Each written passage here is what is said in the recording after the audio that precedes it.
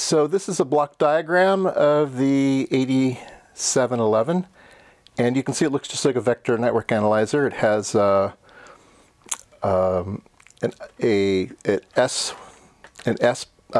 or channel 1 port, channel 2 port, let's say. So this one will be channel 1. So S11 would be the reflection back in, and there's a coupler that captures that reflection back in.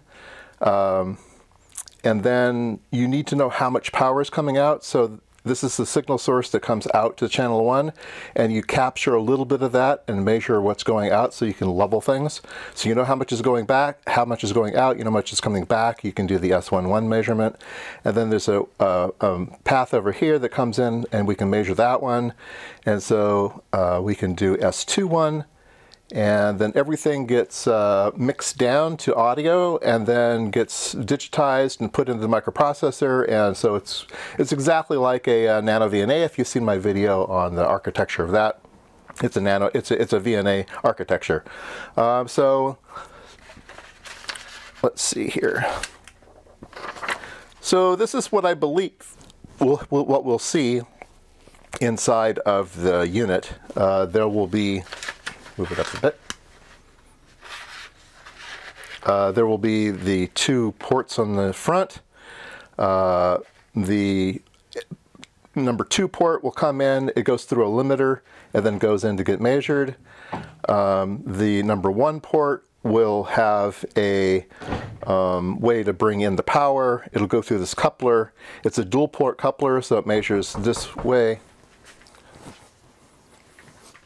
Sorry, got interrupted. So there's a 2-port coupler, measure how much is coming in, how much is coming back. And so this is a 75 ohm unit. So these are 75 ohm connectors, 75 ohm cable, 75 ohm coupler. So I'll need to change those out to 50 ohms. Now, there are several versions of this box. Here's a fancy version that's got a whole bunch of couplers in it, but I don't have that one. And this is the one I think I'm going to get because it has the attenuator in it. Okay, so this is the one with the attenuator. So it has one path where the signal generator goes through the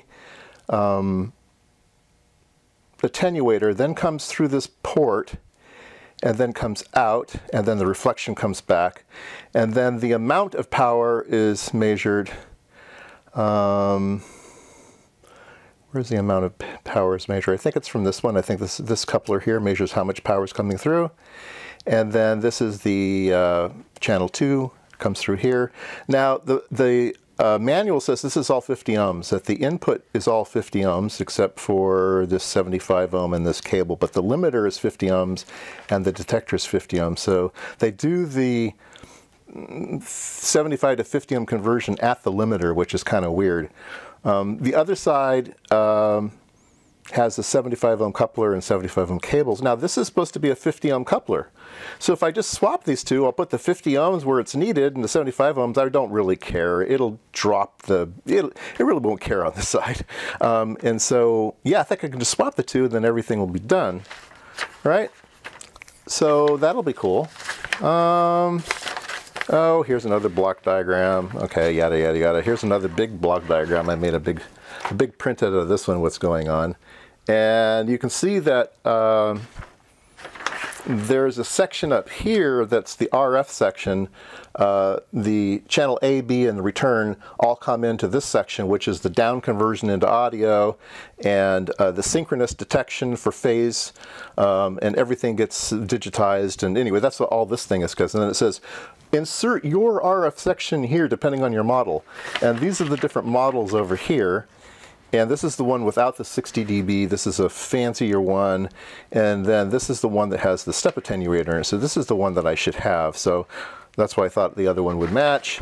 It's based off of a 68030 microprocessor with a floating point coprocessor.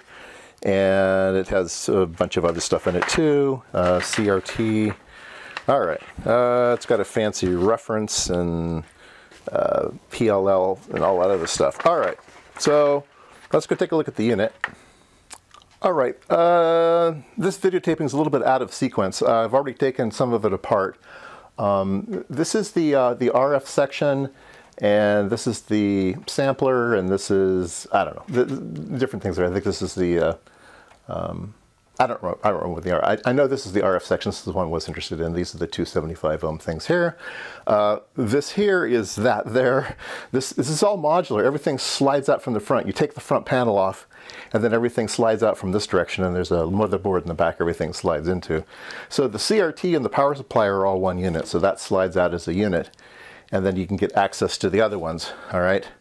So I'm going to go to a separate clip that I've already recorded, and that is my conversion of these guys to 50 ohms, okay? So I'll put that in here now. All right, now that I have it working, the first thing I need to do is change those 75 ohm connectors and put some 50 ohms on there, so let's do that. Here's the system ROM that's in it. It's a version C402, January of '97. That's pretty good. And I don't have certain things installed. I don't know if those are software options. I know some of these things are hardware options. I have the step attenuator, and I have the 75 ohm option, which I wish I didn't, but I do. All right, so the first thing you have to do is take the front panel off. So you take the mounting, the ears in the front for grabbing this thing. Take the ears off, and then the front panel unbolts. And it's held on with just one ribbon cable connects it. So you disconnect that one ribbon cable, and then you can look inside, and everything is modular and basically slots. You slide these things into slots, so each thing is removable as a unit.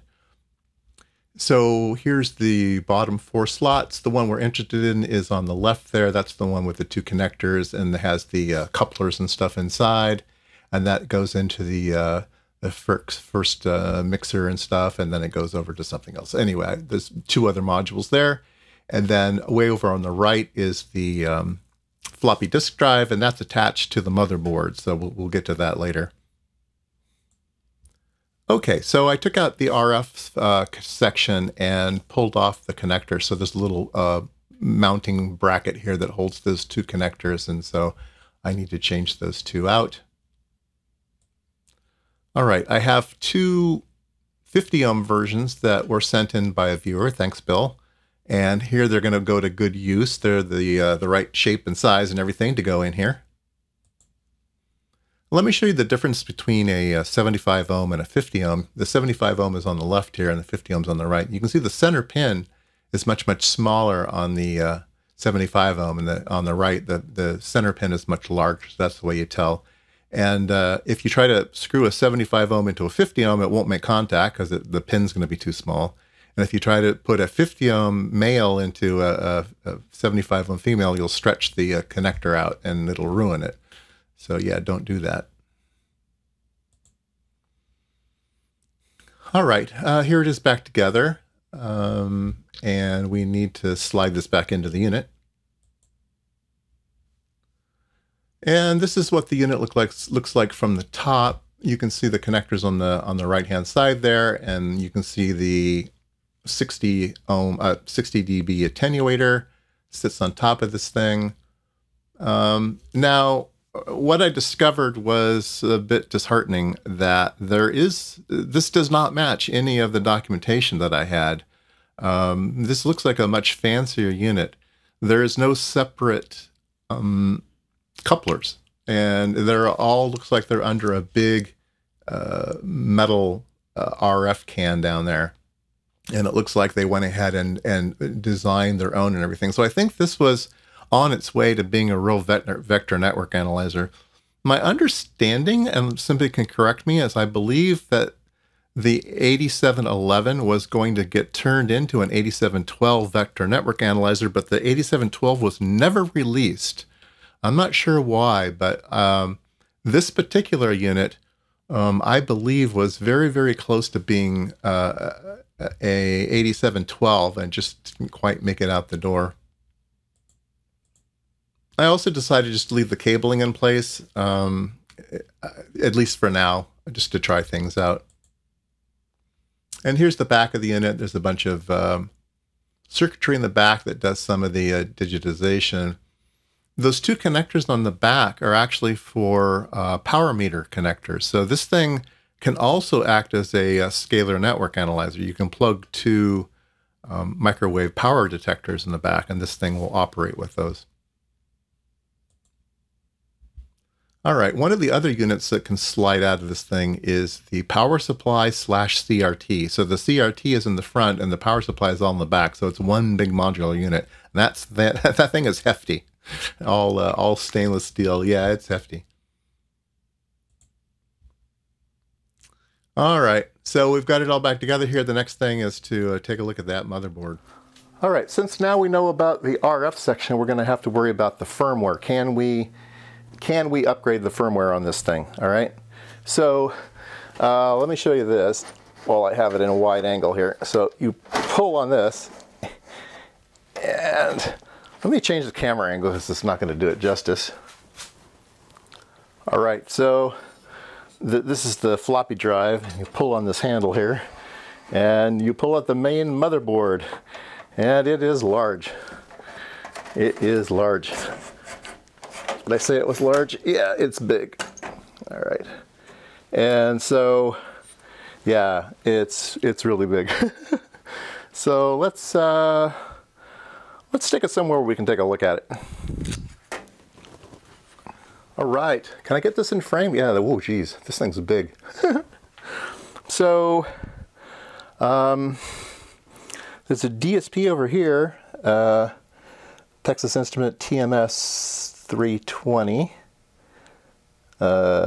C, blah, blah, blah. There's another funny thing over here, a Sonic T, Development RS-232. Oh, that's this plug-in here. Everything I think is pretty well marked. Let's see. Wow.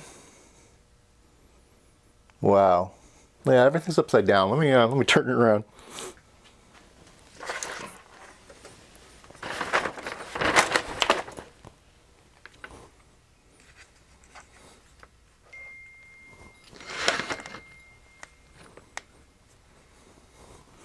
All right, we'll go through it section by section here. This looks like a video RAM, and here's battery backup. This says non-volatile RAM, so that everything gets stored here.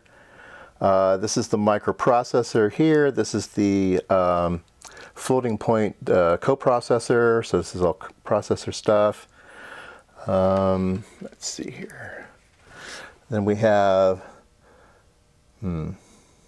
what does this say here? This looks like it might be,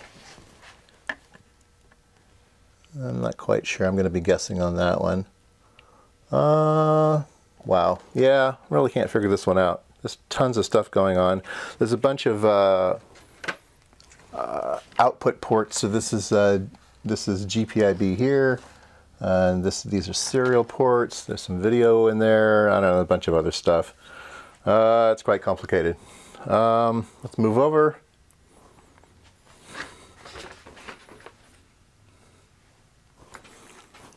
All right, a bunch of RAM here. This is the boot ROM. So this, oops, sorry, I have to go down here.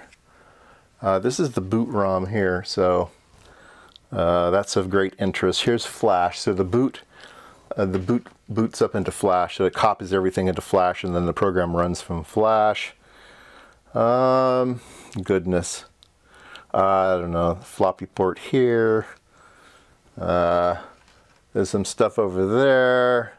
I don't know what's going on. Tons and tons of stuff. This is a giant board. Just giant. So, yeah, let's measure this thing.